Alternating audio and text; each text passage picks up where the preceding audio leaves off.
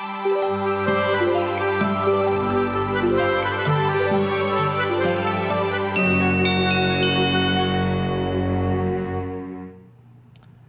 morning and welcome to Hump Day Hallelujah here at Ascension Lutheran Church in Citrus Heights. I'm Pastor Scott.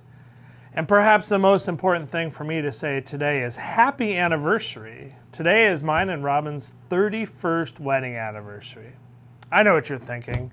I don't look old enough to have been married 31 years, but it's in fact true. And Robin and I were quite young when we did get married. Interesting fact, we were married on my grandparents' 55th wedding anniversary. We had no idea when we picked the date, June 22nd, that would be the case.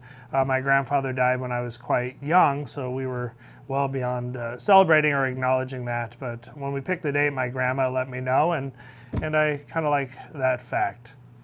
Which brings me to talking about weddings today. It seemed like an appropriate topic.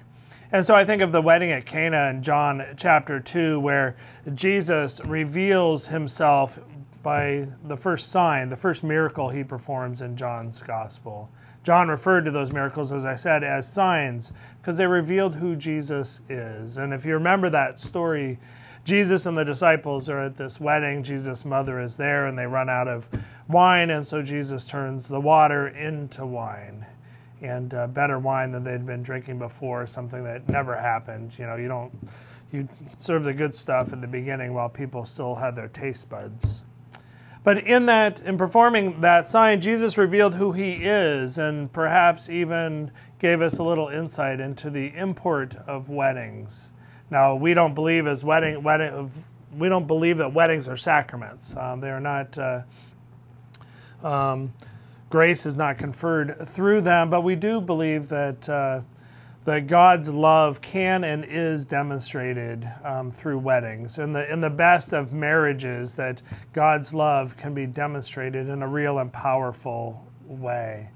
I performed a wedding a few weeks ago. I shared with you in Arkansas at the Thorn Crown Chapel in this beautiful space. And one of the things I said to the couple during the ceremony, as we were surrounded by this glass and timber chapel that allowed us to be able to look at the beauty outside of the chapel, and others actually to be able to look in, is I talked about their marriage, their relationship and their marriage as being like the chapel, created to enhance the environment around it, to improve the environment around it. And I believe that that's the case with the marriage relationship, and really all of our relationships that are grounded in Christ, that any relationship where we keep Christ at the center, where God's love is demonstrated and shared, enhances the community around us. It's about hospitality. When we share hospitality with one another, that hospitality, that love,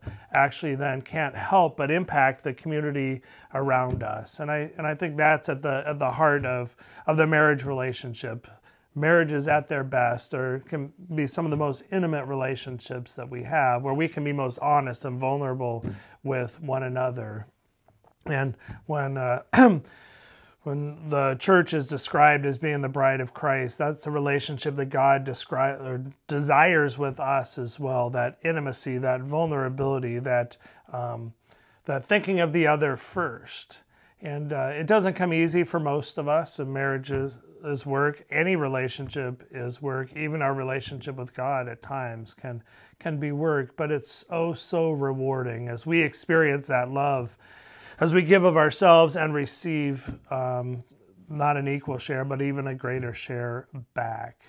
So happy anniversary, Robin. I look forward to going to dinner with you tonight, and did want to make one announcement here as we conclude today's Hump Day Hallelujah.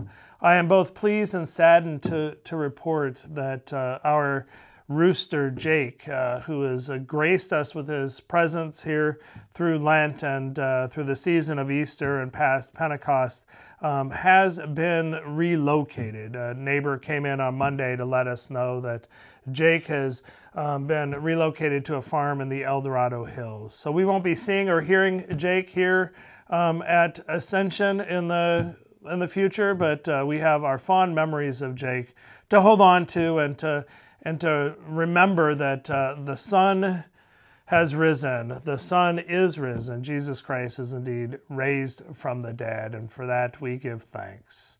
I look forward to seeing you next week on the Hump Day Hallelujah.